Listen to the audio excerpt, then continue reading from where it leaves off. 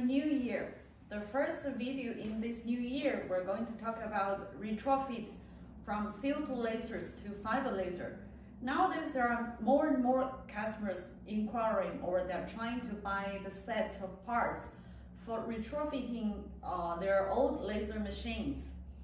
And first, for Bystronics, Triumph, Armada, Mitsubishi, and some brands like Balu in your market are quite popular. But in China, mainly we do retrofit from Bystronics, Triumph, and Japanese machines, and some Penta machines, Unity Framer, those Chinese brands, HG machines, and Hans Laser.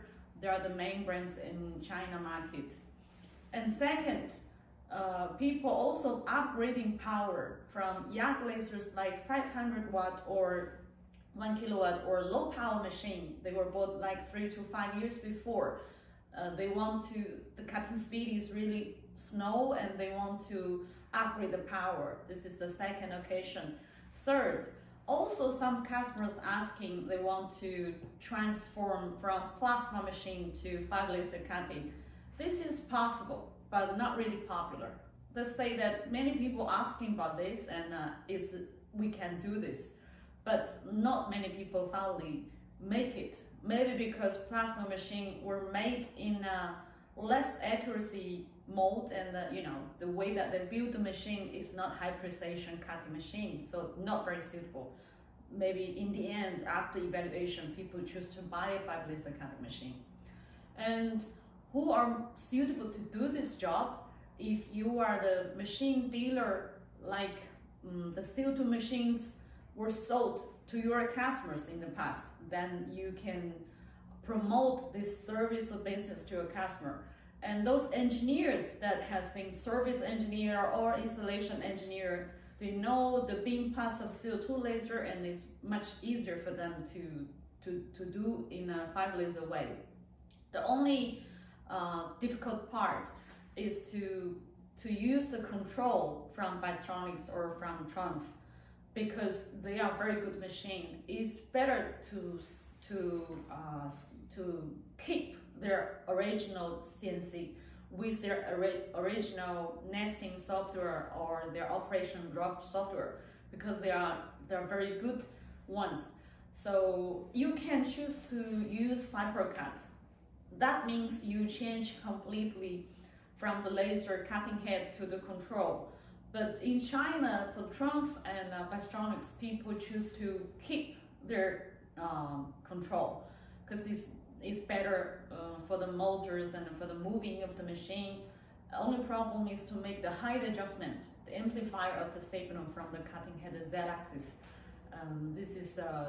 But if you are the service engineer, you will know how to do this transformer, or you can buy from China. There are people selling these transformers which you just simply install this, and you can switch the control, the G code from the Bystronics or Triumph to the new laser and cutting head.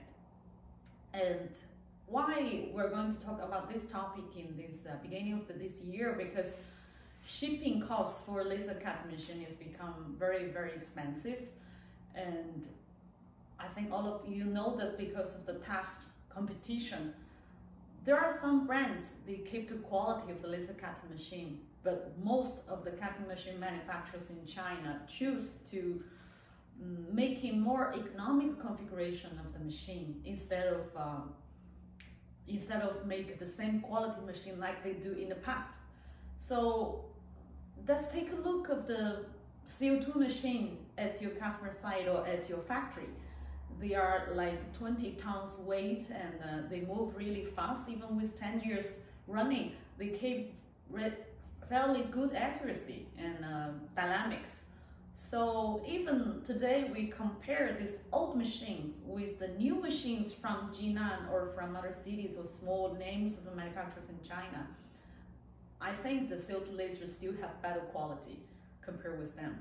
So it's not just because they are running in CO2, so they consume the mixed gas and the higher electricity consumption make this cutting technology not competitive, but doesn't mean this machine is not good. So what we can do is that we can retrofit them into fiber, so you can have the lowest cutting cost, but with good machine, and you save the shipping cost.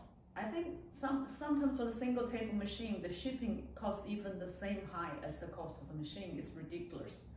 Second, for making this video this time, I'm a little bit touching with putting all these videos together, because on this video, the Biotronics machine, Triumph machine, Unity Prima, and Hans laser, they were, I have seen them many times, hundreds of times in my customer factory, and they're really very nice machines, and they're cutting perfect, and they make money for all these end users, fabricators. I think they're just perfect machines, and a bit out of date because of the technology transformation. We can make them reborn. It's very good. If you are the engineer with the techniques, I really think that you can catch up this business chance, and you can reborn all these perfect machines, and they will cut like this for another 10 years, like they have done in the past 10 years. So why not to do this? If you have chances to do this business, and if you need the transformers for the Biotronics or Tron for Armada control with Raycus or Max lasers and Ray 2's cutting head or Prestec cutting head, we can provide you service, and you can also inquire us about laser and cutting head prices, and we will give you a really competitive package. That's all for today. Thank you. Okay.